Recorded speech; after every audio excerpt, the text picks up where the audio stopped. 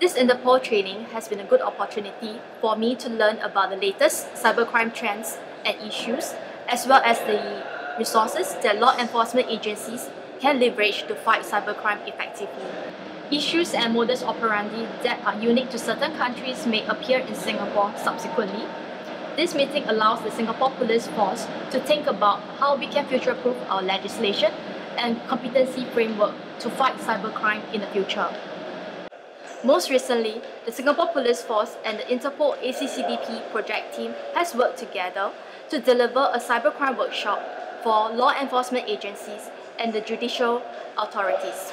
To my ASEAN fellow countries members, let's work together with Interpol to foster closer cooperation and collaborate more to fight cybercrime.